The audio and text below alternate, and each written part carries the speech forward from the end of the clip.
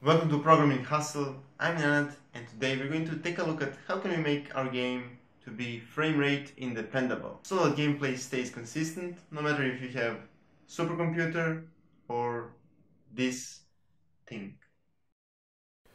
In this episode we're going to talk about DeltaTime. We're going to see why DeltaTime makes your game frame rate independable. So what is DeltaTime? It is a time in seconds between two frames. So for example, if your game runs at 30 frames per second, then there are 30 distinct frames in 1 second, which means that time between two distinct frames, is 1 divided by 30, which is 0.03333, etc. And down here you see example for if your game runs at 60 frames per second.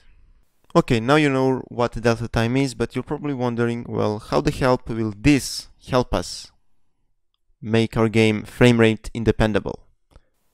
Well, let's set the speed of moving up to 10. Okay, 10.f. So let's say we have 30 frames per second. And if you have 30 frames per second, then delta time will be 0.03333. So this tick method will be called 30 times in 1 second. So look at this. Every frame z increases for speed of moving up, which is 10 times delta time, which is 0.03333, as you can see here. That means that z increases every frame for 0.33333, etc. So that means that every second z increases for 30, because we have 30 frames in 1 second, times 0.33333, because that's by how much z increases in 1 frame. And if we imagine that there are infinite number of 3's after decimal point, this equals to 10. But what will happen if we had 60 frames per second? So if we had 60 here, well, look, now this would change to 0.01666, etc. This would also change, and this would be 0.1666, etc.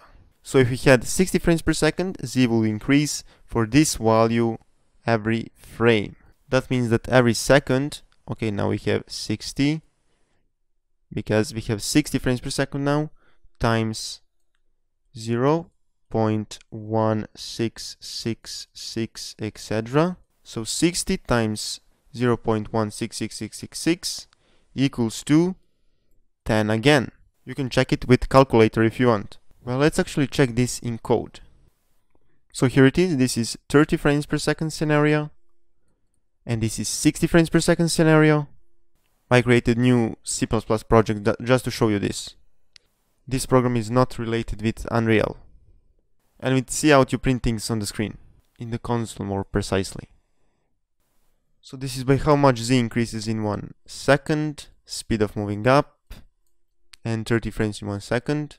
By how much z increases if we have 60 frames per second, speed of moving up, and 60 frames in 1 second. So let's run this, and as you can see, 10 equals to 10. So these two are equal. So no matter if you have supercomputer or toast, gameplay will be exactly the same. And that is why DeltaTime is so cool, an awesome feature. No exercises for this video because I don't really think there's something more regarding DeltaTime. Have a great day and see you in next episode.